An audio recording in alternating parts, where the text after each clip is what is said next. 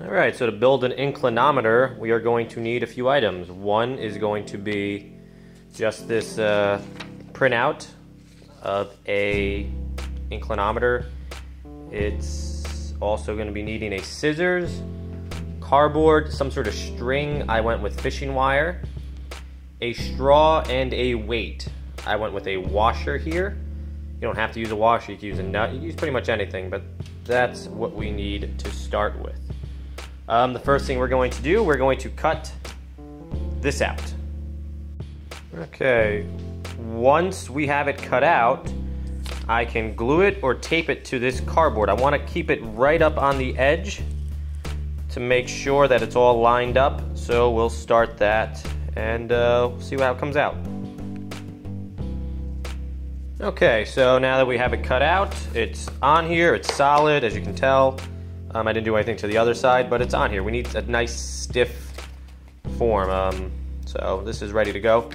The next step, we're going to poke a hole right where the marking is. So you can use the scissors for that. I'm actually going to prod at it with this little watt tester. So we're just going to poke at it and go all the way through.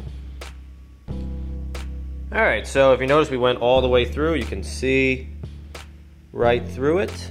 Okay, there is light on the other end. And next up, I'm going to use this fishing wire. This fishing wire is going to dangle from the end. And it's important that I do this before I put the straw on. Because the straw is going to go over the hole. So I'm going to put the wire through and then tie the washer to it. So that'll take a little bit of time.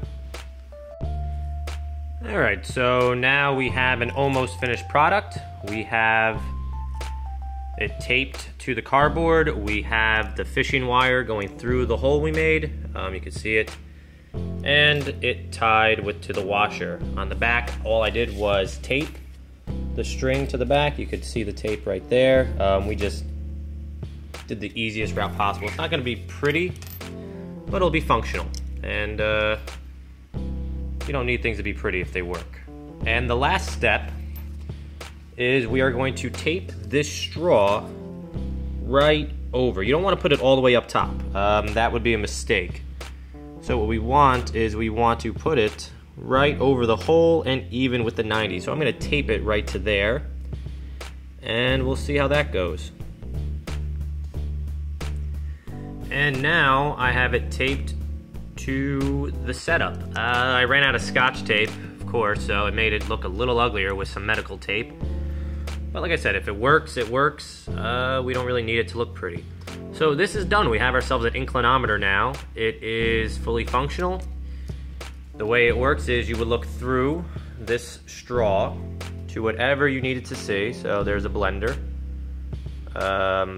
Nope, that's not a blender, that's some sort of pot. But you would look through at whatever you wanted at the height.